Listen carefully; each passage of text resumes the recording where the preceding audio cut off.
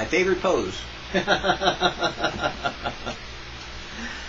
Hey, I was talking to the Lord today, and God said, do James. I went, what? We just did James. You know, I mean, I don't want to go back into James, you know, blow people out, you know, and tell them, you know, to open their Bible to the book of James, you know, and have to kind of like, you know, deal with this again. It's like, what was wrong with the first time? And God said, nothing to me. Because you see, lots of times we get a word from the Lord, or the Lord tells us something, or maybe He just gives you an impression. I don't know. Maybe you're one of those impressionable kind of people. Maybe you're one of those kind of guys that, you know, it's like you get a feeling, you know, nothing more than feeling, but, you know, you get a feeling, you know, and you kind of run with it, you know, and you put your faith in it, you know, and you build it up, and you blow it up, and you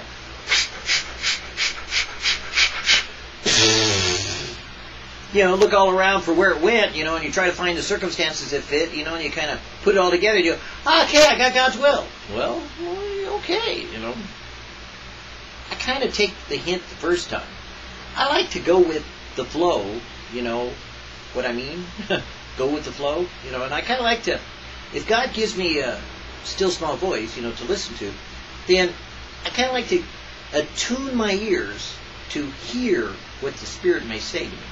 I like to kind of like sharpen my focal point to be the object of what I want to hear from the person I want to know, and the reality of how He speaks and what He speaks to me, so I would not miss those opportunities to hear Him speak and to know Him in a more personal, intimate way. That's kind of why we talk a lot about that, you know, in Vidivo, and we talk a lot about that in this ministry. Because why would you not want to know or to hear God speak? Why would you not want to follow His will?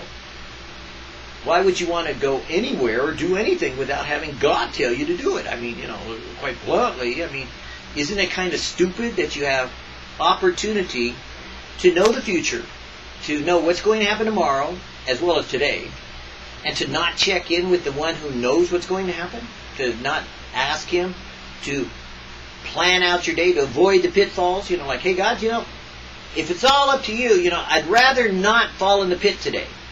I'd rather avoid that way, you know, that maybe there's road construction. I don't want to go there. I'd like to be on time today, God. Maybe you could kind of like make it work out so my day walks according to your will. And since you know what time is better than I do, since you put the sun and the moon and the stars into place for their seasons and, you know, appointed times, maybe you could appoint to me certain times throughout my day that I'm kind of like going in your will and your way, so that I'm in your appointed time, at your appointed place, doing your appointed will. You know, appointed, you know, like God pointing. Now, in the Old Testament, there is a place where God did point out something to one of the kings that was, you know, kind of like using all the holy things, you know. And God pointed His finger on the wall and started writing, you know, and went, mene, mene, tekel, upharsin, you know, and it meant, whoa, not good, you're in trouble, you know. And so, I kind of like to think of it as, I'd rather check in than be checked out, you know. It's like, I don't want someone to come in to my place, you know, and check me out, you know, without me being checked in with what God is doing in this day, so that if I do have to check out, you know, this life, that I have fulfilled that purpose with which God planned for me today, much less tomorrow or whatever other day, that I did His will according to His way and not my own. So I kind of like to, you know, like kick back, you know, and I like to chill it. Oh, by the way, this is, you know, if you're wondering, you know, what this is, it's like, here, let me introduce you, you know, because over on the other side, you know, you can see kind of like where my office, whoops, wrong way, let's go the other way. Okay, we're going exit stage back behind me, and that's kind of where I sit in the other chair, and yeah, that's basically where my back is, you know, because I have back problems, and I have arm problems, and I have arthritis problems, and I have bowel problems. Matter of fact, I got lots of problems. That's why I read James a lot, because I count it all joy. But that's a window that, you know, we're beginning to look out over, and it's the third story, you know, and there's my wandering Jews, you know, they're kind of like hanging out, you know. Well, the thing I like about my wandering Jews, they know how to hang out, you know, they're just hanging loose. Get it? Kind of like everything in my life, I purposely design my offices and my life, you know, to have specific meaning and design, so that way I look at them and I'm reminded of how I ought to be. Like those wandering Jews above me that are hanging loose. That's what I think of every time I look at them. They're hanging loose. They'll grow anywhere. They're hard to kill. They'll reroot no matter what you do. You cut them off anywhere and they'll reroot. Just put water on them, they'll grow. Anywhere they go, they grow. Just one of those things. Wandering Jews, they're hard to kill. Just don't water them and they'll die. And that kind of reminds me of things. So, I love my wandering Jews. And I got my other, plant there, a little red one.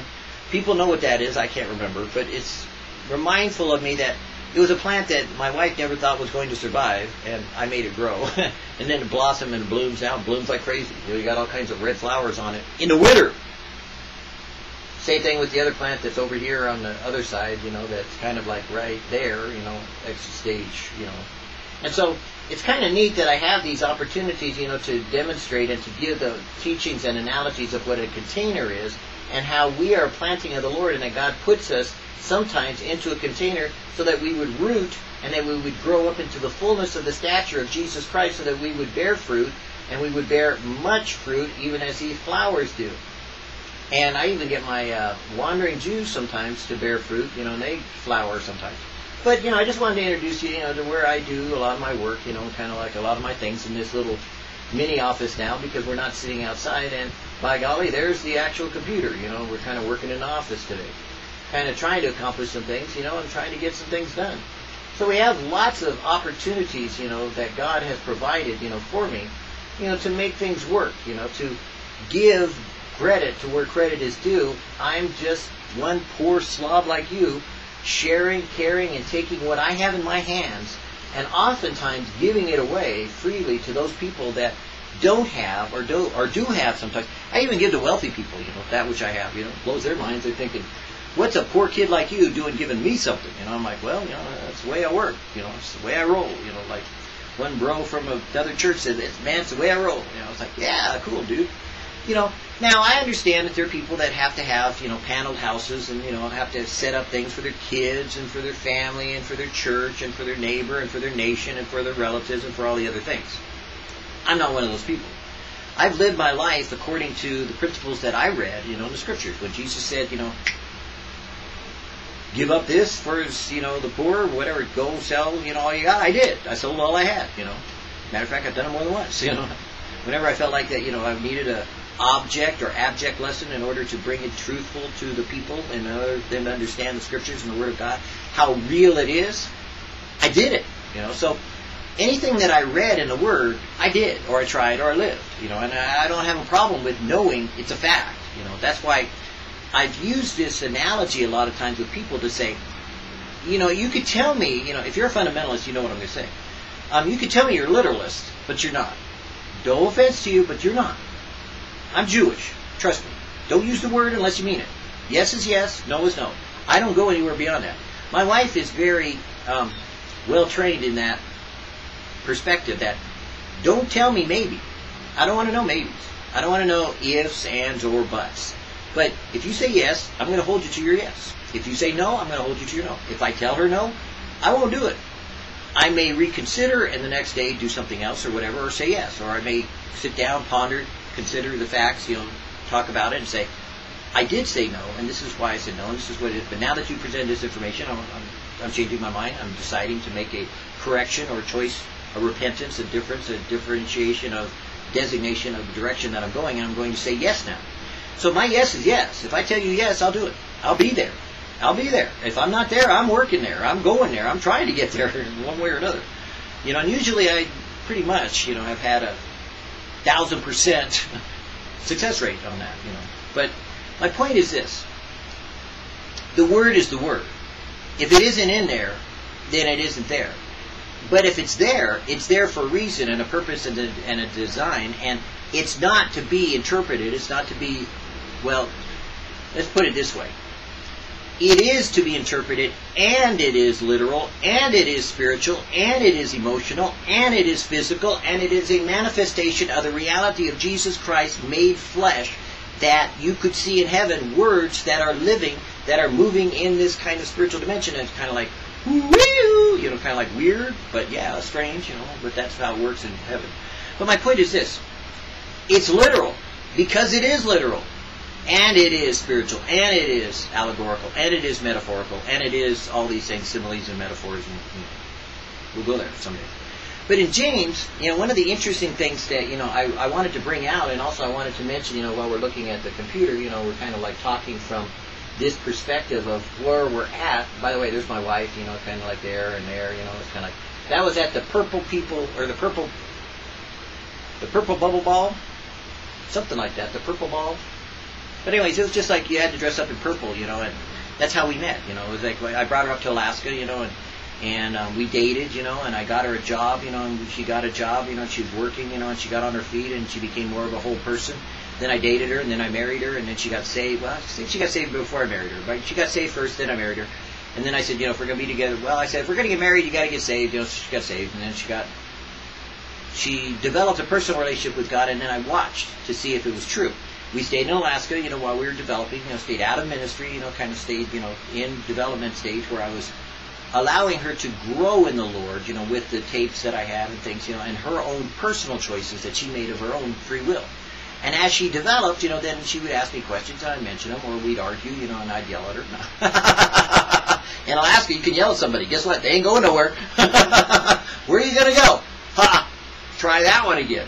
But, there was a certain amount of, especially if you've been through divorce, or you've been through any kind of relationship termination of any type, whether you divorced yourself from the church. By the way, divorce is no big deal. God hates divorce, but it wasn't just divorce of marriage. God hates divorce from a pastor. God hates divorce from a ministry. God hates divorce from the nation. God hates divorce from people. God hates relationships that terminate. That's what he means by divorce.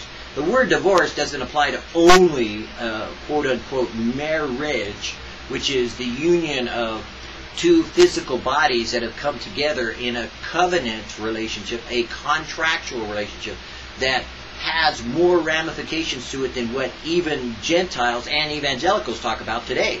I mean, quite frankly, there's more going on that we don't even talk about in marriage, and I'd love to get into it, but, unfortunately, I don't have eternity to go through all this stuff. And I've gone through marriage, teaching and counseling and counsel people and taught them, and, we can get into the, deviant behavior of most evangelicals right now, and, I tell you, it's in the Word of God, all you gotta do is go proverbial on you, I'll tell you what the law says, and how it applies spiritually, and how it applies physically, and how it applies emotionally, and how it applies, intellectually, and how it applies, all ways into some way that you can designate, within your own understanding, and the Holy Spirit apply to you so that you'll see Jesus in it. And that's why if you can't see Jesus in it, why are you doing it? So guess what? Sex isn't just meant for procreation. It's meant to be that you can see Jesus in it. And there's three people involved when it comes to, the intercourse that we're talking about, the interrelationship of two physical beings, and their soul and their spirit that have joined together. Well, the same thing is true in the oneness of God. When God prayed for his disciples, it was the same word, intercourse, and it was meant to be that oneness that God has with the Father, the Son, and the Spirit. That's what we have when we come together as Jesus in me, Jesus in my wife. Together we join conjugally.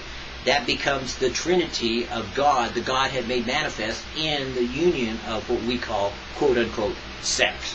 Which is sad because it's really not sex, but it's actual reality of the manifestation of the unity of the Father, Son, and Spirit to the entire universe. And that's what it's supposed to be. Now, people don't think of it as being, you're on stage for the universe to watch. But dare I say, your marriage bed is on stage for the universe watching.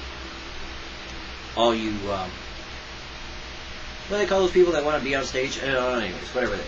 So, to get into it, more bluntly and in reality, whenever there are people that go through any kind of divorce, whether it be of a marriage or of a child or of a relationship in the church or a relationship in the family, it's a divorce. It is a divorce. The children of Israel were divorced from God at one point in time.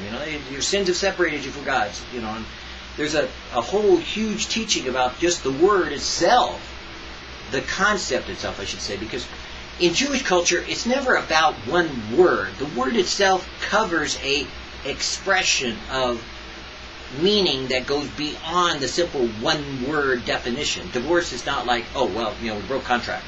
No, you didn't just break contract. You did a lot more. There's ramifications, specifications, designations, intonations. There's ripple effects that go out into the spiritual dimension. There's ripple effects that go out into the physical dimension. There's ripple effects that go out into the emotional dimension. There's all kinds of things that happen. So, it's like, rather than get so, heavenly minded that we're all earthly good and that you'd never want to commit divorce again because you think, oh, that's involved in marriage? I don't want to get married, man. That's confusing. Well, that's, quite frankly, imagine what God looks like, when you're standing there in heaven looking down, like, they don't get it. That's what Jesus tried to say when he came from heaven to earth. You don't get it. You don't understand what you're doing. You're losing it, so we need to get this back on perspective. You're doing the wrong thing for the wrong reason, the wrong way.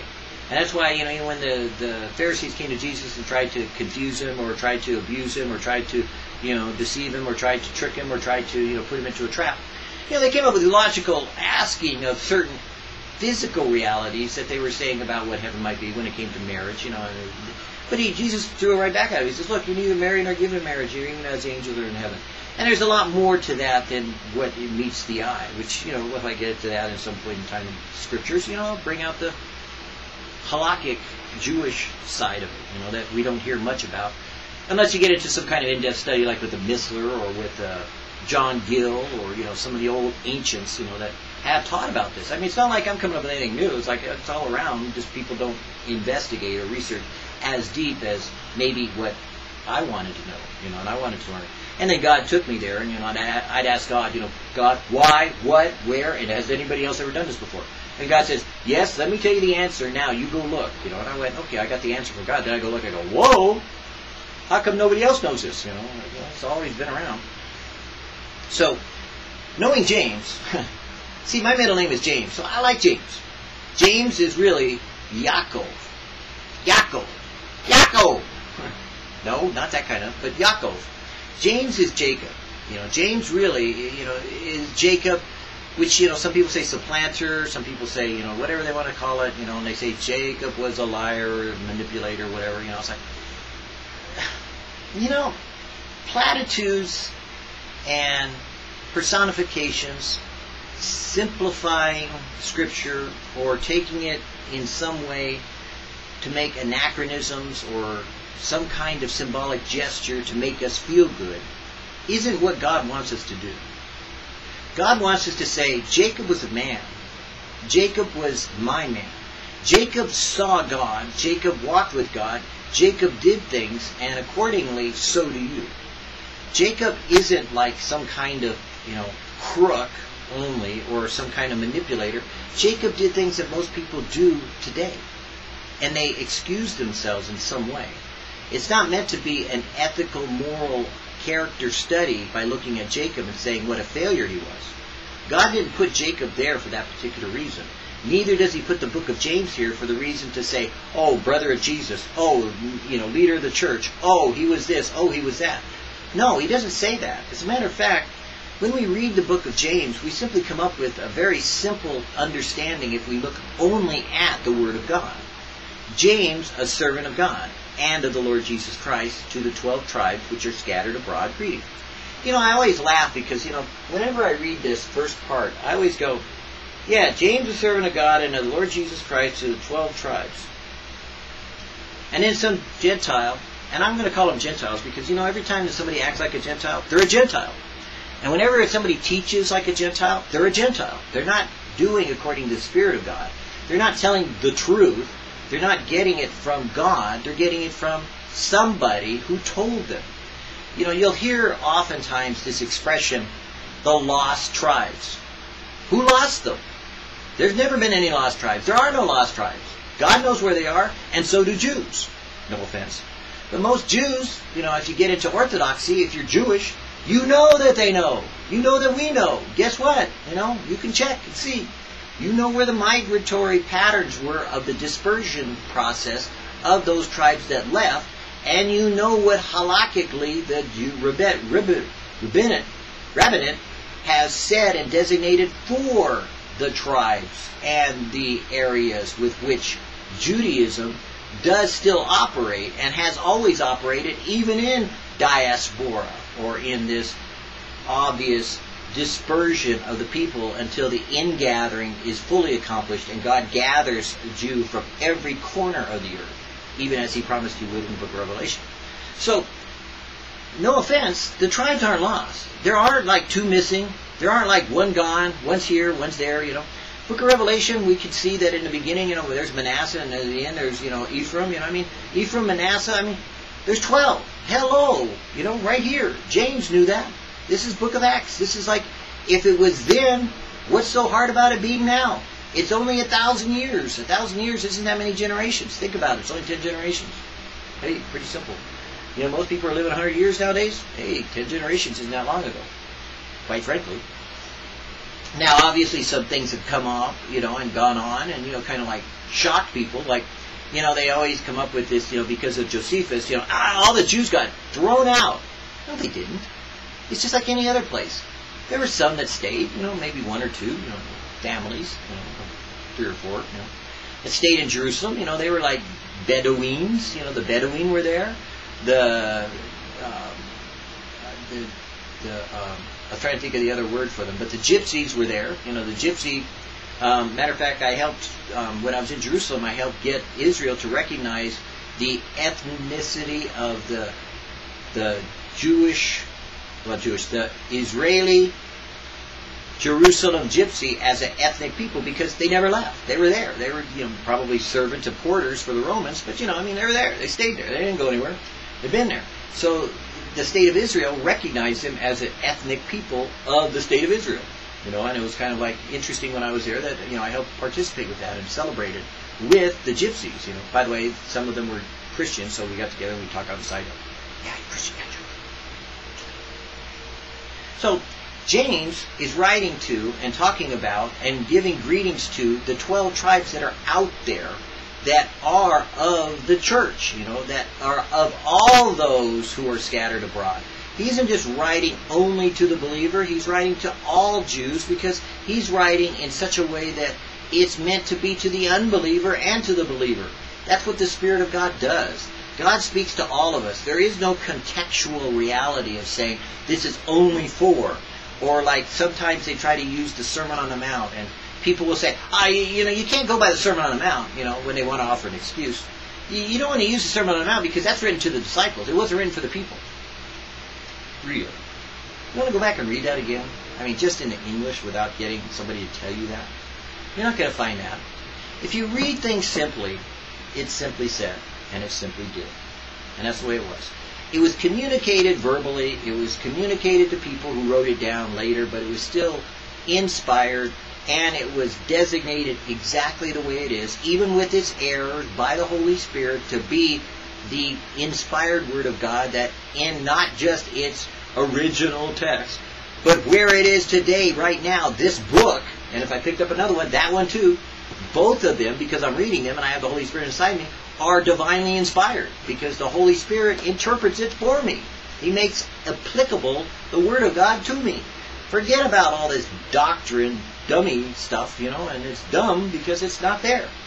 The only thing that was ever continually provided for, as far as the actual consistency, was the equilateral constancy lettering of the Torah. The 5 books. That's it. Not the prophets, not the Nephilim, not the writings. The 5 books of Moses. The Torah. The actual literal designation that God said, this is my word, write it down. And so there's a certain key inside in Jewish culture, not in the evangelical kind of like modern prophecy where they're trying to make things fit and try to make things come up and trying to pull a Nostradamus into Torah, and then go somewhere else and find more and say, oh, well, we found Yeshua here, we found Jesus here, we found, President Obama here, we found, Nachmanides here, we found him in this and that and the other thing in there. No, you didn't. You put it in there. You're misled. That's all. But the point is that in the Yud-Hey, Vav-Hey, the YHVH, the Yud, it looks like a Y, the Hey, which looks like an H, the Vav, which looks like a V, which is technically, you can't make it any other way except Vav, and yet we get a W out of that. Don't ask. And the Hey is contained in the Scriptures because it was meant to be numerically remembered. You could count it out. It's just a simple trait of scribal arts. Count out across the scroll 1, 2, 3, 4, 5, 6, 7, 8, 9, 10, 11, 12, 13, 14. Because master mathematicians can go, hey, this is accurate. We do that in Bible code. We have what's called at the end of a code, at the end of, on the internet, when you send out something from a computer, at the end of it is like a CRC. It checks itself to make sure that what was sent was received. The same number of code is written into it so that at the end of it, the same code is received. So that way, if there's an error in between, it doesn't work. But if it's both accurate, it works. It acknowledges, it handshakes, and says, this is true. This works. And so the CRC is in the Bible. It's the number. That's all. It's pretty simple. It's not like real mystery. It's not that confusing. It's not that hard to find. It's not the equilateral spacing, where you can put things in. Although there is truth to that in some ways, because that's a technique of scribal arts that's done, that we use that, we could call it a haiku. What is the kind of poem that you write in haiku? Or iambic pentameter, when you use 5, 10, 5, 10, and it goes. The type of syllables or the consonants and the syllables work in such a way that it has a sing-song flowing melody that goes all the way through it, that the reality of how it's structured is what's called iambic pentameter. That's what Shakespeare used when he was writing. And so he wrote in poetic iambic pentameter. So the same thing was true about the Torah. That's how it's been written. That's how it's been given to us by the Spirit of God, so that we would know there's an accuracy and that it would be able to be compared with the inaccuracy if there was someone that came along and tried to change or rearrange the Word of God. And some did, and some tried, and they failed. And so we don't look at ancient script in order to prove the Word of God. We don't look at ancient methodologies in order to know that the Bible is true. We simply read it, and it works, and it's true. I know because I can see it, I can hear it, and I can examine it, and I can prove it, because it works. God works in you both to do and to will of His good pleasure. And so He uses your life to prove out the Word of God by you proving that He's alive. By you proving and demonstrating to yourself, not to others. This isn't, some kind of like, I hate when people try to go, oh, well, I'm going to argue you into the kingdom of heaven. Why? What do you need to argue about God for? God said, in the beginning, God. That's it. You don't need to go any farther than that. You don't have to get some class in, apologetics. I'm not apologizing for God for nothing. I'm not going to apologize to anybody about anything. I'm sorry. You can call it apologetics, but to me it's just somebody out there acting like they're logical about apologizing. So I'm sorry, but this is what I believe. I'm sorry, but this is what I'm sorry. No, I'm sorry. I'm sorry. Yeah, you're right. That's what apologetics is. It's sorry about what they don't know, because if they did know, they wouldn't have to worry about what they got to prove to someone, because you can't prove it because God said it, and it is. It's so. God said, and every Jew knows this, in the beginning, God. Enough said. Done. That's why it's simple. You don't go there. You don't go apologetic on anybody. You don't have to. God's going to accomplish His will. Nothing in apologetics has ever demonstrated to me that we needed apologetics, because the fact of the Word of God says that my Word will go forth. It will accomplish the purpose I have sent it forth to do. You want to do your words, and you want to do your will, and you want to do your way, and you want to use my Bible? Good. Call it apologetics, because you're apologizing for who you aren't, which is God. And it's not the Word of God. It is the Bible, don't get me wrong. Apologetics is nice in systematic theology, or in theology, or in some kind of logic class. But the reality of intellectualism isn't working with the spiritual depth of what this book is. It's spiritually discerned. You can't apologize or make apologia to it in the sense of allowing God to still work, because you're intervening in your own way of doing, rather than letting God work by His dunamis, as opposed to the apologia, or however you want to say it in the koine. Bottom line is, Jews go, hey, I don't need to argue about it. Let the rabbis argue. That's what they do best. It's our area to discuss. Try to figure out what it is, but they don't argue about whether it's supposed to be there. It is there. That's the way it is. That's such a deal. So James wasn't arguing about who he was. He just said, look, I'm just me. I'm James. I'm a servant of God and of the Lord Jesus Christ. I'm just serving God, and I'm serving Jesus. It's like, hey, I'm doing my thing. I'm a person who happens to be a servant of God. He didn't call himself a rabbi. He just said he was a servant. He served God, much like you and I. You shouldn't be looking so much so for titles. If you need a title, go get one off the internet, because it's about as worthful as the worthless types of things that you have to go out to school to pay huge amounts of money to get in order to be credentialed so that you can go back into the field to get the experience that you don't have based upon your book knowledge that you think you do have, so that when you get out in the field you find out that the expert out there who's been doing it all along, who's a journeyman, didn't go to school, but you're learning from him all the experiences that he knows based upon what he's learned as he worked in the field. The person who's been there knows it. The person who's learned it from the book doesn't. And that's the point of why we don't do discipleship by book only. It should be by living example. And so that's part of why it's sad when people want to get all this schooling and confused than living out the simplicity of the Word of God. Whatever it tells you to do, God says do it, Proverbs 3, 5, and 6. Trust the Lord with all thy heart. Lean not on thine own understanding. In all thy ways acknowledge Him. He'll direct your path. If He directs you to school, great, go. There may be reasons there that have nothing to do with education, but have everything to do with your relationship. Your relationship to God in obedience, your relationship to the teacher, your relationship to the master, pupil, your relationship to servanthood, your relationship to intellectually organizing your mind and structuring it in such a way that you could sit down and dissertate the Word of God, or explanate, or you can expound, or you can exegise, the Word of God, or you can really just relate it, simple words, quit bluntly, the way I do it, and just relate it. Hey, it's with the relationship of my experience with the Word of God and Jesus talking to me, through it, and the Spirit of God giving me the ears to hear and the eyes to see and knowing what it is that it means. Woo! We're going there. So, really, a servant of God is all you are. That's all you ever need to be. That's all you ever want to be. You don't want to be a master. Why?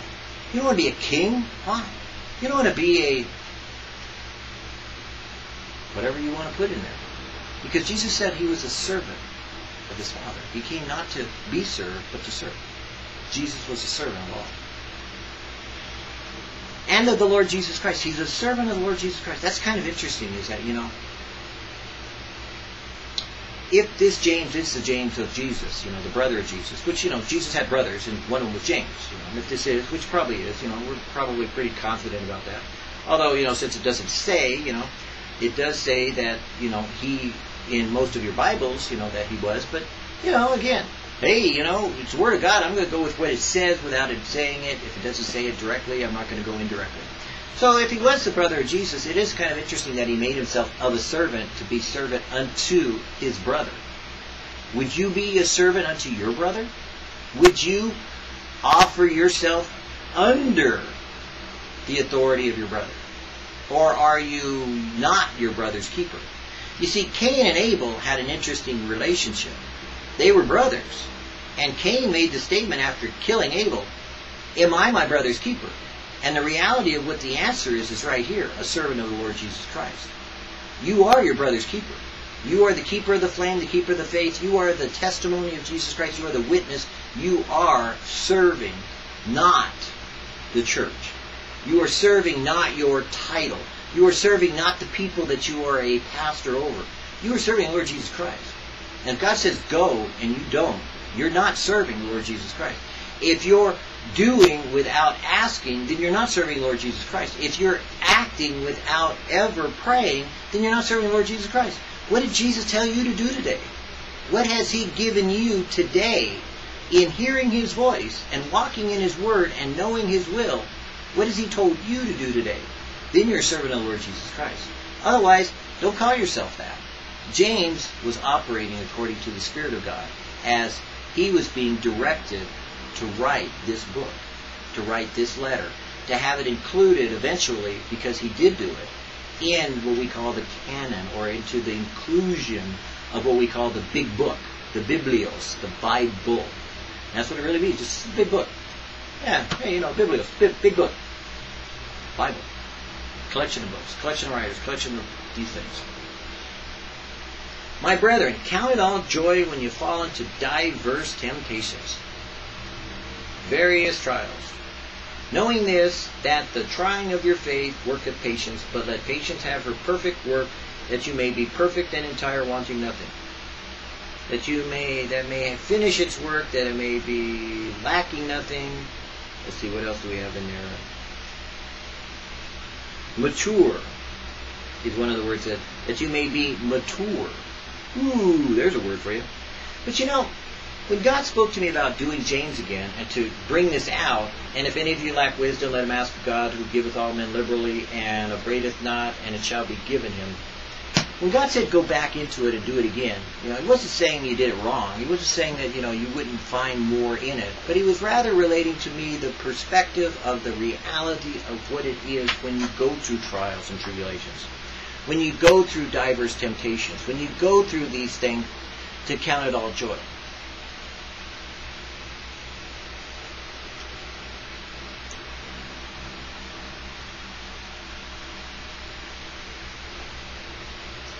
People live out their name. Whatever you name your child, whatever it means, you'll live it. And it's true in Scripture, it's true in life. Michaels are Michaels. My name, Michael, Michael, means who is likened unto God. It has a question mark in it, it's a complete sentence. One word, complete sentence. It just simply means who is likened unto God, or who is likened unto God, or who is likened unto God, or who is likened unto God. I mean, you put the emphasis wherever you want, really, because at each age or at each reality of the times and the seasons that you go through in this life, you will put emphasis on different parts of sentence structures, and it'll mean something different to you. Just like I said, who is likened unto God? Emphasis on who is. Or who is likened, that's emphasis on who is, you know.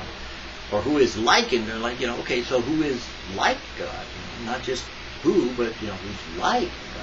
You know, and who is likened unto. Who is likened unto? I don't know, you me word. So in other words, every time that you put the emphasis someplace else, it means something different. It brings out more location and interlocution of the connectivity of those words so that you can get something out of it. That being said, that's what experience in life is. You will live out your life according to the Word of God, but also your name will be a part of that living out the Word of God.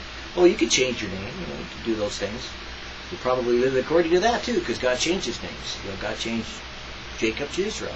When he was acting like Israel, God called him Israel. When he's acting like Jacob, God called him Jacob. You figure that one out. My middle name, James, you know, is very interesting because, you know, in Hebrew my name is Ibn Michael Yaakov ben Abraham. You know, it's like Ibn is stone, Michael is Michael, you know, such a deal. You know, Michael, it's a good Jewish name. You know, there's a famous family of Ibns, you know, they're particularly in Chicago, but there's the Ibns were notably scribes. They were writers, you know, and, you know, kind of like, oh, you know, figures, you know. Little did I know, because I wasn't raised Jewish, and then I find out, you know, with all my talents and abilities, hey, wow, my heritage, we're a bunch of scribes, you know. And every scribe instructed unto the kingdom of God is like a householder brings out of his treasure chest things both old and new. So Jesus did compliment, you know, one type of scribe, even though he kind of like, you know, had a lot to say about scribes and Pharisees. And I do know a lot about Jewish law, and Jewish halakhic and rabbinic and law, and integrity of the Nephilim, and, you know, anyways. But my point is this: Ben Michael Yaakov ben Abraham is Yaakov is Jacob, which is typical, you know, of the promises that were given to Jacob. That though he were like a prodigal in some ways, you know, God still blessed him, and God still used him, and then God produced in him, you know, the 12 tribes, which were rebellious, you know, literally. I mean, yeah, Joseph, but you know, that's always kind of like the church kind of thing. So, well, we won't go there for a minute. But the 12, and so. In my life, you know, I've seen how God has fulfilled my destiny in all of that. And then Ben Abraham is son of Abraham, which is just, it's been designated to me because I'm a mamzer, that, you know, I'm a Ben Avraham because of the type of heritage that I have. I'm considered a son of Abraham, which is, you know, the son of Jacob, son of, you know, but anyways, it's a long story. You have to be Jewish to get that one. You know, it's like, okay, you know, the Yid, yeah, Yid. But my point being is this. When I got saved, I nearly died. I got saved pretty early on, and within a couple of years, I'd been in Calvary, and I'd been, going along, and there was a serious illness that God had given me as a blessing, not a curse. Now, some people will call it a curse, because maybe it's under the curse of the world and what God did to it. But I don't see it so much that way. I've had lots of years to, investigate this, to understand it and to comprehend it, and how it's worked in my life for a blessing and not a curse. Or He's turned the curse into blessing, my mourning into dancing. He's making joy where I could count it all joy, including the fact that I'm a Crohn's disease patient, that I have an incurable disease. I have something that at times is eating away at me, that wants to work against me, that is what we call an autoimmune deficiency syndrome, that at times it treats the body as a foreign object and says, ew, ick. Kind of like what our spirit's supposed to do towards our flesh. Our spirit warreth against flesh.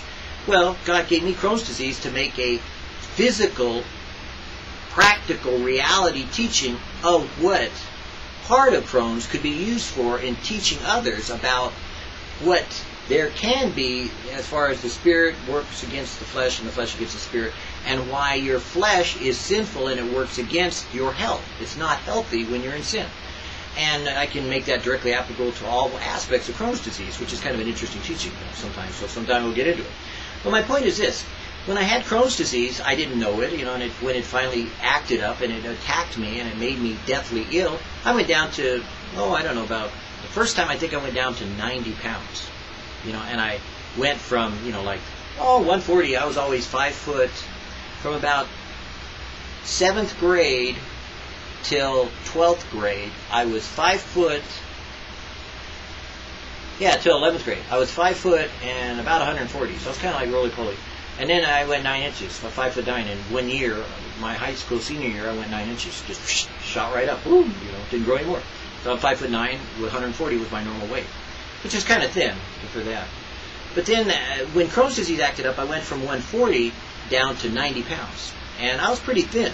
I don't look always so healthy now all the time. Although most of the times, right now, most people that know me, they don't know that I have Crohn's, so it's kind of like coming out.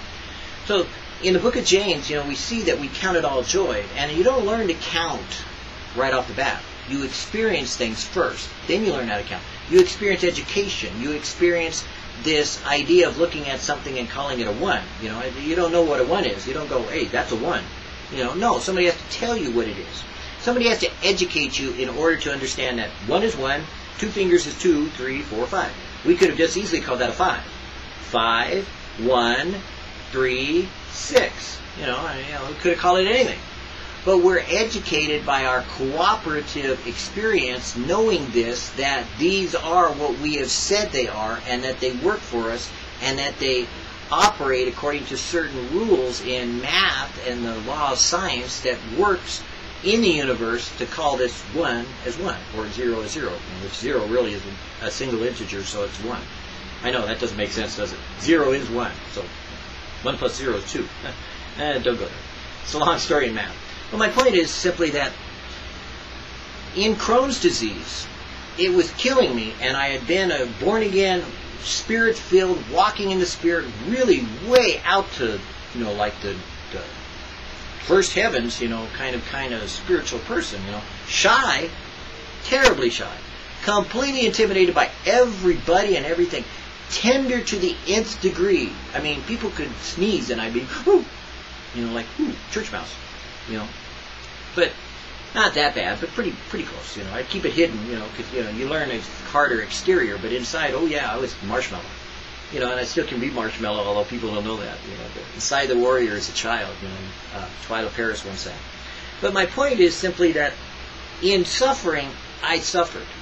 There was a time for 10 years of my early Christian walk that I spent, on an average, the small average, usually about 5 months, flat on my back in bed, or in bed of some type, in the Long Beach VA hospital. Most of my time during the 70s and early 80s, besides being at Calvary for a couple years, was spent inside of the hospital, and nobody visited. There were no Christians come see me. I put calls in, different things, but nobody ever visited. Nobody ever came. I never saw anybody. Nobody visited. Family didn't visit. Mother didn't visit. Didn't have a father. Long story. But the point is that I spent a lot of quality time alone with God, studying, because I had my Strong's Concordance and I had my Bible, and I was, like the way I am today. I was pretty joyful, even though I was only 90 pounds. And I was studying, God was talking to me, at the time. I was learning lots of things. I was listening to Chuck on the radio, KYMS, and I was listening to cassettes, I had cassettes. I'd get them at times. And I would go through these long bouts of, I would be totally disabled and just sicker than a dog, and I would have vomit coming out, and I'd have bloody diarrhea, and I'd have weight loss where I could go, drop 10 pounds of fluids and blood loss and, vitamins and nutrients and everything else overnight. I could drop, 5, 10 pounds one night and drop 10 or 20 the next day, and I'd be down to, nothing real quick. But I was still walking. The weird thing was that I was still functioning. I would go to work. I would actually be working at 80 pounds. So it's possible. You see, when you see the Holocaust and you remember those images and those pictures, it's what I looked like. The neck that is just there with bone. I could. The hard part for me to grasp, today, because I didn't take pictures, was that I could take my hand and wrap it around my neck. I could just about close my fingers. I could do that on all parts of my body. There was just bone. And so what they did in those days was that they would bring me in, and then they would put a central line in my heart. And you can kind of see some scars here a little bit, Maybe it's this side too. Oh, I got both sides, that's right. And so there's some scars here that you can see that there it is, 2 scars, yeah, and then there should be 2 more right above it, yeah. They would put what's called a central line where they would stick an IV into right above my heart, feeding into my heart valve this what's called intralipids, which was a new kind of technique that they were putting fat, liquid fat, it was a white bottle, intralipids from Switzerland, into my heart, so that I would get fat going into the blood system that would eventually get out to the cells, and it would begin to put fat content back into my musculature that I didn't have any. My body was so depleted and so dehydrated and so deficient that they needed to, what is called hyperalimentation. They needed to give me constant fluid, constant blood in this arm, fluids in the heart. I had IVs actually in both arms, and I had a IV in my central heart, which was kind of interesting, because then I'd get up from bed. I was just kind of I'd get up and put pull of the poles around, and I'd have the one pole, that was pumping into my heart. I'd go walk around the VA hospital. And I spent years like that. I didn't just go in for 6 months, get all filled up, and then go out, and then gone. No, what happened was that I'd be in the hospital, there for a while, and get filled up, fed up, and blessed and whatever, encouraged, I don't know. But then I'd go back out, and I'd go, bam, crash and burn. The disease would, at some point in time, ravish my body. And I, had emotional issues with that. I'd go out, in the parking lot and argue with God and scream at him and yell, what's going on? But God would answer. That was what the weird part was. God would answer me. And He would tell me and use James, Count All Joy, and I would laugh and I'd sing, because I had all kinds of worship songs that I really enjoyed, and I'd sing them personally between Him and I. We would have a unique and distinctive relationship, because I would have Him minister to me in the hospital. And the longest time that I was ever in a hospital during those 10 years was finally, I spent 8 months flat on my back. At the end of those 8 months, I was legitimately what we used to call institutionalized in the VA. When a Vietnam vet was institutionalized, that simply meant that his mindset was so used to being inside the hospital that he was no longer functioning outside the hospital. He couldn't make the reality connection. It's similar to PTSDs that they come up with now, and they come up with all kinds of weird ideas of trying to explain why you make killers out of people in the military. You send them out and you bring them back and you expect them to act normal. It doesn't work that way. If you've been killing, you're a killer. That's all it is. Oh, you did it in the name of your country, but you're still a killer. You got blood on your hands. You're Cain. Sorry, you're not able. You can't build the temple of God. You got blood on your hands. It's the way it is. I know. I didn't kill anybody, and I still haven't. I have no. There's no blood on my hands, but I tried. I joined the military, because I was going to be drafted, so I joined. I went in the military and got sick, figures. God yanked me out of there. I was like, I want to be a killer, God. I want to kill for you. Yeah, right. God yanked me out of that one. No. And that was why I wound up with Crohn's, partially. Now, God uses things like that in our life to bring about His witness, His testimony. And that's why it says to Count it all joy when you fall into divers trials and tribulations, knowing that the working of our faith produces patience. But let patience have this perfect work, that the man of God might be matured, or grown up, or developed into all he's supposed to be. God wanted me to learn from those experiences what suffering was like. Oh, I know what the agony of what it's like to have every muscle in your body lock up. I know what it's like to have your entire cavity opened up, half of your guts taken out, cut up, taken rid of, gotten rid of, and given an ostomy. You see, I've had an ileostomy, a bag on my side for, I don't know, 40 years? I don't know. About as long as I've been a Christian. No, probably 30 years. So almost as long as I've been in ministry. It's like God put me into ministry about 38 years ago. About the second year of I was a Christian. It's that God said there is a place for you in my kingdom. He never said what, but it's like okay. Then He said go. So God called me. I just it took a long time to kind of get around to it. Around to it, and He took me a long way around to it because I had to learn the experiences. I didn't need the book knowledge. I had that. I was supernaturally enthused with a lot of things that some people still wonder today about. My sister says, "No way, it's not possible." I went, "I don't know. Don't ask me." But she doesn't believe it. Anyways, because I lived it. But my point is, those 10 years taught me the value of suffering. It taught me the joy of how you could be like, in the midst of pain. The VA at that point in time, because it was Vietnam and because there were people dying in the Long Beach VA hospital, I saw die through malpractice. They were doing the best they could, but they were practicing. And that's what medicine is. It's a practice. You got to expect some people will die just because it was an accident, and it happened. A lot of it happened, and later got busted for, and they did a major investigation, and finally kind of brought out a lot of that stuff. But they practiced on me for a long time, trying different things and techniques and different venues and avenues that in those days they didn't know what was going on. They called it regional enteritis, regional proctitis, ileitis, granulomatous colitis, Crohn's disease, ulcerative colitis. I just kind of went through the gamut. And I spent time in Long Beach VA Hospital, San Diego Balboa Naval Hospital, Livermore VA Hospital, San Francisco VA Hospital, all the VA hospitals in Oregon, and even one in Washington. I managed to go up and down the coast because, I didn't die. You see, somewhere along the line, God said to me, is that, first of all, let me explain something.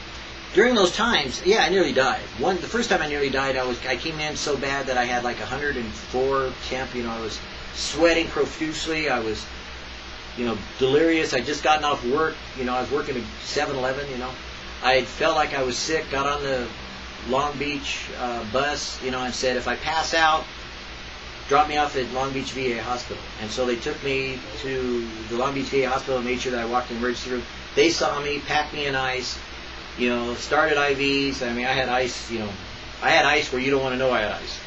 And they were like, I was packed in ice, and they were putting in IVs, and they were doing stuff, and they said that I nearly died. And they said that was, it's like really bad. Let's don't go there. I can tell you all the statistics and the numbers, but you don't want to know. So I nearly died the first time. Now 2 other times I nearly died. Once was in the operating room, when they finally did a colectomy. Once was when they gave me wrong blood. They gave me O positive over O negative or something. But the point being is simply this. In the midst of it, Jesus with me. I'm babbling like I am today. I was no different. There was a point where I thought that I had lost my faith. I wrote about an exposition of a human being, a book I wrote. And I looked in the mirror and I saw no joy in my eyes, and God had to bring that back later, and He brought that through the venue of, some intense worship time where He gave me the ability to play guitar, because I'd always wanted to play guitar, could never play guitar. He gave me the ability to pick, and He gave me the ability to play, and I started playing bar chords. Not bar chords. I started playing major chords and then minor chords, and I started picking and grinning. So I worshipped, and it was a long story. It took me a long time to recover and to recuperate. And that last time that I nearly died, was that I was in 8 months. That they didn't think I was going to make it, so they shipped me, to a convalescent, care place to hopefully pass away, because they just didn't know what to do with me half the time. And so, I wound up surviving, and all through the years I've gone through health and disease, and I've worked as hard as a journeyman boilermaker, and been way up there doing all these hard, sweaty, manifold, picking up hundreds of pounds, and doing all kinds of really hard, back-breaking work, to as simple as, computer work, network engineering. I've always had to adapt, because after a while, Reagan threw me out of the VA hospitals, and took away all my bennies, and it was like, well, then I had to make do on my own, kind of like, okay, well, now we got to survive. And God told me one time to get off of, Social Security, so I did, and that kind of started a whole big rigmarole, and I started working and making my own living, and God provided for me by living, And always frustrating to my family was this whole idea of this disease, that was affecting me, and so they still have this kind of like fear over, like, oh, has Michael got weight on? Is Michael working? No, don't let him work. Don't let him work. Don't let him work. So I was like, well, it's kind of like I work it. You got to work. You don't work, you don't eat. But you see, that's not true, because I have not worked and ate, and it wasn't through welfare and other things. There are miracles that God's done, and God does things like that. And you can survive without working, if God is the one providing. And God has taken care of me all along the way. So in the book of James, we're told to count it all joy when we fall into diverse trials and tribulations, and that if any man lack wisdom, let him ask of God of great not but give it to all men liberally. The wisdom that came along was that some man from outside the VA system came and told me, to get surgery, and they gave me surgery and gave me my ileostomy, and I was able to use that, to my benefit to become healthier, even though I still at times have gone down to, before I moved here to Utah, I had a serious condition where I had a blockage, and I dropped 20 pounds, and it was a pretty serious, problem that I had. I was also dying from kidney failure, and they were like getting ready to ship me up to ICU. They kind of moved me over to, they saw I responded. Every time that they were ready for me to kick the bucket, I responded. God would intervene. God would heal me, even though I went through the time of hospitalization. Because God said something interesting way back when I first had my episode with Crohn's disease. He said, you shall not die, but you shall declare my works unto the children of men. There's a psalm that says that, it says, you shall not die, and it's a beautiful psalm, and I love it, it says everything that I've ever lived, and I've lived it out. The book of James, for me, has always been a life-living process, that I have lived out the words, literally, of every single nuance of the details of the words that are in there. So whenever I lack wisdom, I'd ask God, you want me to go to the hospital, or what do you want me to do? And I figure out sometimes on my own not to go to the hospital. Pepsi and Fritos kept me alive. People say, you got Crohn's disease, you ought to be on, this kind of healthy diet. Yeah, it nearly killed me. All the different diets they tried about killed me. Tore up my inner guts, tore up all kinds of things. Why did I drink Pepsi? Good question. Because God inspired me at different times to try different things. God would say, whatsoever you put your hand to, drink it. I put my hand to Pepsi because I like Pepsi, drank it, and I took away the gaseous problems I was having. Chewed up the food that I was having, problems with the gastrointestinal issuance that I wouldn't sufficiently produce the acids in order to chew up the food. So Pepsi would chew it up for me. It's kind of interesting. And whatever cornmeal does, I don't know, but for some reason, Fritos work. So whenever I'm sick, I go back to Fritos and Pepsi, or I go back to matzo ball soup, which really works good for me. I mean, it cures everything. Man, I'm just loving it. Like matzo ball soup. And I've been kosher at one time. I went for that. It was kind of interesting. And that was fun for a few years. And I've also been kind of like the no meat thing. When I was in Calvary, played that for a while and said, this is just legalism, so quit doing that. But my point is this. If you lack wisdom about anything, whether it be your health, physically, you need to ask God. You need to follow not what you see on Dr. Oz, or what a doctor tells you, or what anyone else tells you, pastor, deacon, elder, counselor, rich, or poor, whatever person it may be. You need to ask of God, who upbraideth not, but giveth to all men liberally, because all of what I've lived out from the book of James has reminded me that I cannot go by my own understanding, like Proverbs 3, 5, and 6 says. If I had, I'd be dead. If I had not done and gone and did what I have accomplished in my life of grace with the Lord Jesus Christ speaking directly to me and showing me things that I don't even talk about now, but we could sometime. But, it's just like, hey, God will do things with you, but you may be alone a lot. You may be separated unto himself. He may take you, if you are someone like me, poor and needy. Keep you poor that you might be rich in Him. Keep you humble, although some people don't think I'm humble. Well, it's hiding other things. I don't always portray myself the way that I am because of issues that I have. Like if I have an ostomy problem, I may not, go with you to a restaurant. I may decide that, my ostomy is packed or filled, or I don't want to risk, dumping syndrome, or I don't want to go through some of the issuances or obvious problems that I might have with it. Although I go swimming, I've gone, Ralph Benershka was football kicker, he had an ostomy, there's all kinds of people that have professional football, professional sports, all kinds of things, people that have ostomies do. I can do it, I don't have a problem, whatever, I mean, from my hippie days, I go skinny dipping, it's like, I'll go skinny dipping, hot springs, never mind, we won't go there. I don't do that. No, no, yet, ninguno. But my point is this, that there is that with which God will take people that have disability and give them the ability when it's of His Spirit. When it's of His Spirit, then He will give them the capability to do physical things that's impossible to do. And I've been there. He will give them spiritual realities of the word of knowledge and the word of wisdom and teach things that it was impossible for them to know. I've been there. He will allow them to participate with Him in personal intercourse in a relationship that even Paul talked about he had and we should pursue, like an Enoch or like a Paul or like a John. And I have. And it cost me.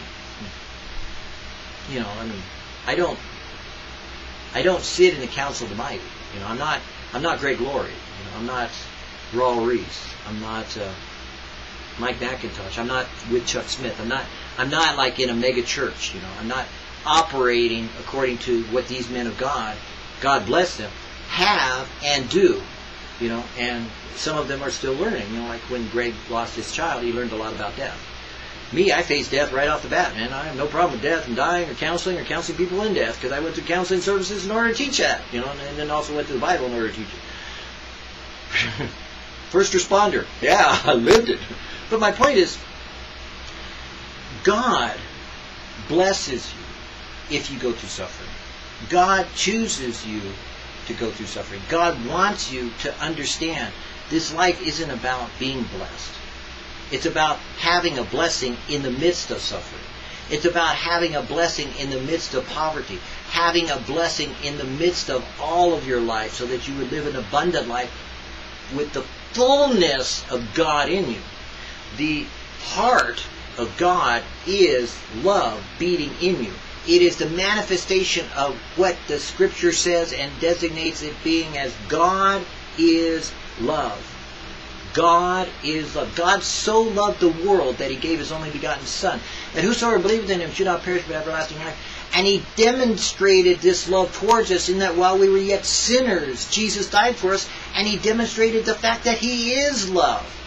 Not by the manifestation of what we try to interpret with the Canaanites, the Shivites, the Hivites, and the Gittites, and the Gedites, and the whateverites, but rather by the reality of His Son, living and alive and in us and willing to share with us the fact of our Father in heaven. The reality of knowing that our Father in heaven will give us wisdom and will give us knowledge and will have intercourse and speak with us emotionally, devotionally, through the Word of God, through our hearing, through our seeing, through our knowing. God doesn't hold back, but He giveth liberally. If we're willing to go up the mountain, God will come down from heaven and meet with you. If you're willing to seek Him with all of your heart, your soul, mind, and strength, He will be found. If you're willing to lay down your life and be crucified to this world and the lust thereof, you'll be in heaven and you'll see things that you don't even speak of. Because it would be sin to bear witness of the testimony of where you have been and what you have seen in the highest or the lowest or the first heaven. God wants to take you where He is. God wants you to know Him as He is. God wants you to follow Him for who He is. And that's why the book of James is so important to us. James, speaking as the brother of Jesus, I saw Him. He doesn't talk about Him. He says, I want to tell you about this. Count it all joy. You're going to go through it. Count it all joy. You're going to be nailed to the cross. Count it all joy. You're going to suffer. You're going to die. You're going to agonize. Let me tell you, Christian, it's coming. It's here. Pastors like those that I've just seen from the Chuck Smith days, from my days, from those great men of God, some of them have gone through some of this. Massive surgeries, massive agonizings, cancers. Some survived, some died. Some lived and saw others die. And they learned. The time is coming, and time is short. There's no doubt that we are going into a time of tribulation, of soul, tribulation of spirit, tribulation of the Word, where people will shake in not knowing what the Word says. It says that in the latter days that people would lack for knowledge because they're just not willing to sit down and listen. They don't want to hear the fact of the Word of God. You are going to suffer. You will be crucified. You have to deny yourself. You can't have your cake and eat it too. No, it's not about getting your car, your Harley, your house, your 401k, and running around and acting like this is what the abundant life is about. I'm a witness. I bear testimony and witness of these things that are true. And I'll tell you, it ain't about what people are saying. Oh, well, back then they blew it and they didn't do it. Book of Acts. That me. I'm a witness. Bible's true. Word of God is true. Acts is true. Anything in it is true. You want to know? You want to argue? You want to debate? You want to have a theological introdoctrinal dissertation of how we can give an explanation? You want to have a debate and kind of come together? Yeah, I'll go there. I'm from Jerusalem. I sat in Mahatma Yehuda arguing with yeshiva students. And I don't mean one. Bad enough, I had to argue with 5 or 6 of them until 7 more came. And I'm standing in a crowd of yeshiva students arguing the Word of God, the Torah, to Torah students. Come on. Me and God. I went before the rabbinate, who said, you must divorce your wife. You have to divorce your wife. It is mandatory you divorce your wife. We're not letting you leave Israel till you divorce your wife. And I said, oh, so you're going to be there when I marry her? Words of wisdom God gave me at times that blow people's minds. To this day, there is a rabbi in the rabbinate who is talking about how the chief rabbi at that point in time that was serving as the chief rabbi was furious at one little man with a beard who was in Israel who confounded the rabbi. Oh, that's something you're going to make the covenant for? Now, eventually, he won the case, because eventually I got divorced, because, quite frankly, I granted my wife the divorce, Couldn't get out of Israel, It's like $50,000 bond, It's like, what? You're going to hold me in Israel? Isn't that against, like American policy for U.S. citizens to be held in Israel, against their will? Guess what? Went to the embassy, they wouldn't let me out. It was an interesting court case, because I even went to a lawyer. I said, okay, now let's get this right. The state of Israel and, America, we handshake, right? We got all this going on. Okay, I said, I'm not making aliyah, I said, personally, he said, well, yeah, they are. Said, but they're holding me against my will. He says, yeah, they are. I said, how are they doing that? Monetarily. Until you pay $50,000, you aren't getting out of the state of Israel. Is that legal? No, but it's done. So the embassy's not going to back me up? No. Can I contact the embassy? I contact the embassy. They wouldn't back me up. So guess what? I got Messianic Jews, Christians, people, everyone around me trying to give me advice, including Calvary Jerusalem, where I was working, at the time as a missionary. And I'm going, and Arf that's around, I was like, well, okay, I'm going, well, this is interesting. I could either stay here permanently, or I could die to myself, take up my cross and follow Jesus. God, what do you want me to do? What do you want me to do? I give up.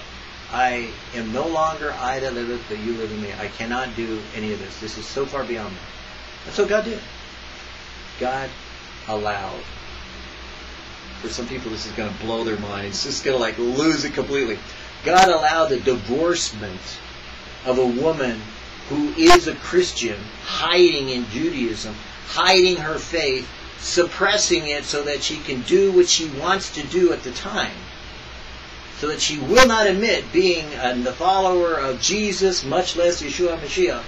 So that she could go her way, and she abased herself before these men in a humiliating ceremony that's halakhic and orthodox, that you take the covenant, you take the contract, you burn it, you sign it, you burn it, you put the ashes on their face, and they humiliate themselves before you. It's almost as bad as spitting in a shoe.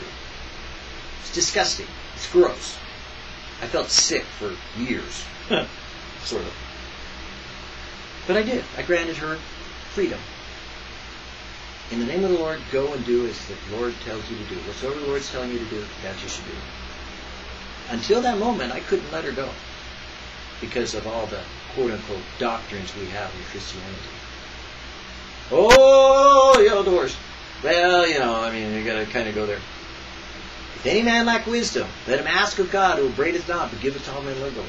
Anyone that's been through a divorce knows that the Christian church isn't always the best one for picking up the pieces of people that have gone through divorce. And yet, in Christianity, over 50% of the Christians you're talking to married a Christian and divorced a Christian. And they were in the faith and of the faith when they did it. Over 50%. It's, matter of fact, bigger than the secular world. Interesting. Now, I could teach on divorce. I don't want to get into it here, but my point of it all was being that God wanted me to bring it out about the disease and about the divorce, because those are the two big D's, that we need to not think of these things in relationship to what we have in our life, but rather we need to apply it to the perspective of what the Word of God says in James' life, as he gives it to us for our living today. If any man lack wisdom, and this is to you, whoever you are, whatever reason that I'm sharing this and teaching this. If any man lack wisdom, let him ask of God, who upbraideth not, but giveth to all men liberally. The wisdom of God will be given to you in the Word of God, and you'll follow it, and you'll live it, and you'll be a testimony of it. And I don't care what it is you did, or do, or shall do. And I mean it in a way that they don't mean it, to whoever may be counseling you or encouraging you or trying to tell you something dogmatically or doctrinally. I'm going to tell you that Abraham was the most indoctrinated of his generation, and yet he failed, quote-unquote, biblical doctrine by going against the people of his land and following after a voice he heard in the wilderness. Voices in his head telling him to go somewhere and to do something and to become something. And yet he's the father of all Jews. Literally. There were no Jews before Abraham. Sorry, there weren't. They were Semitic. That's all. Semitic people.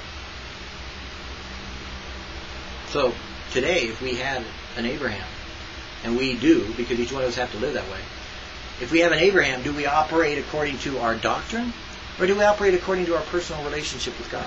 Kind of both. I'll be honest with you. But there's going to come a time where you're going to be challenged, and as Greg Laurie was challenged, as Mike McIntosh was challenged, as Raul Reese was challenged. I don't know if Steve Mays was, but, well, yeah, because Steve Mays kind of shared it.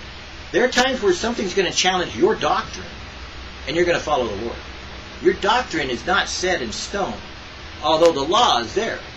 But the grace and the mercy with which God operates, and He uses His Spirit to make applicable this particular Scripture. If any man, woman, child, lack wisdom, let him ask of God, who upbraideth not. Because you'll stand before God and give an answer and accountability for that particular stand of faith if you have to operate according to that. Where you go against the common flow, the common know of what you think is doctrine, which is just an idea that men made up to call whatever they think it is that's going to make us cooperate better. Quite frankly, no. But, okay, fine. You only got to have commonality of distinctives, and directives, because after all, we call it the distinctives. Well, this is distinct about us. Well, I'm unique and distinctive. So I've got my own unique distinctive. It's called Jesus. He's alive and well, living in me, and He directs me, and He's accordingly, providing for me and abiding with me, and I confidently have my unique distinctive in Him, because in Him I move and live and have my being. So that's my unique distinctive. So I don't have a Calvary distinctive, although I agree with what they say. It's like, it works for that, for as long as you're in the Calvary. When you go over here to Jewish, it's like, well, if you're Jewish at the Jewish Gentile Fellowship in Calvary, Costa Mesa, which I was, it works there too. But if you go over to Israel, you're going to get into some interesting issues. Are you witnessing like, we're told to, in the Calvary distinctives, or are you just like denying Jesus so that you can stay in the land?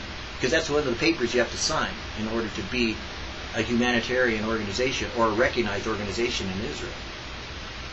And not all Calvaries, I'm not going to ask them that question, because I know what happened when I was there. And I know I would not. And there were 3 of us. And we suffered persecution for it. Well, we did, that was obvious. But accordingly as the Word of God is true, let every man be found a liar, and God be found true, and God be found faithful. If the Spirit of God is teaching you, if the Spirit of God is leading you, if the Spirit of God is in you, then by the Word of God, as He gives you that knowledge, with wisdom, let it so be that if any man lack wisdom, he had asked of God, and then God answers him. Which is why I say to you, whoever you are, whatever you are, wherever you are, however you're dealing with this, whatsoever the Lord tells you to do, that you should do. There'll be consequences. It may not make sense to anyone else. But it's your faith, it's your relationship, and it's your God, and it's the one who saved you, the one who created you, the one who made you, the one who has blessed you, the one who has given you His Spirit, and who holds you just like this. And it ain't all state. It's God the Father who loves you. And He died for you. And you will make it, no matter what you go through. And you may go through things you won't understand. Trust in the Lord. Do. I did. And that's wonderful. I love it. I'm living it. Trust in the Lord with all thy heart. Lean not on thine own understanding. In all thy ways acknowledge Him, and He'll direct your path. It may be an interesting path. You may go through mountaintops. You may go through valleys. You may be on some highs and some lows, and you may go from the uttermost, northernmost parts of Alaska to the Middle East, to the very steps of Jerusalem, and to Golgotha, and be crucified. And come and be resurrected. And still live, and yet say, these are the things that I have seen, O God. These are the things I have heard, O man. These are the things I have handled with my own hands, O ye who know not God. And I can declare to you, to the uttermost heavenly heavens, to the uttermost depths of hell, Jesus is alive and living and well in me. And He can be in you. And God has so provided a way of salvation that you can accept it freely by the grace that He's given you.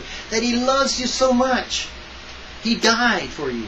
He loves you so much, He wants you to be with Him. He loves you so much, He'll do anything to meet with you, to explain it to you, to give to you salvation. Because He's provided it for you. By His death, by His resurrection, and by His coming again in glory. Because He's coming for you. One way or another. Baby, He's coming. And it won't be long now, and we're going home.